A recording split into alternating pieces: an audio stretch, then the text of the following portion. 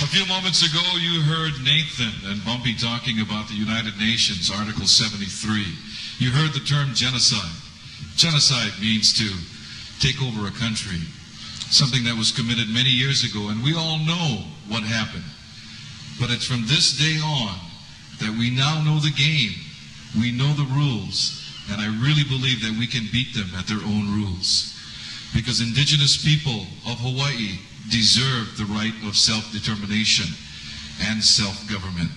So that's why we are here today at our nation's capital, right here, Iolani Palace.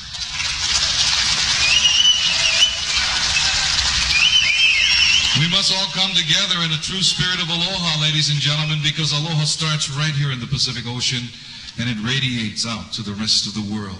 We can teach the world the meaning of aloha, but aloha has to come back to us.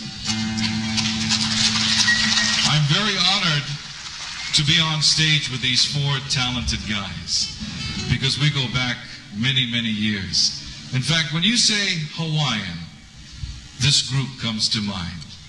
Ladies and gentlemen, please welcome John and Jerome Koko, Moon Kaukahi, and Israel Kamakaviva Ole, the Makaha sons of Ni'ihau.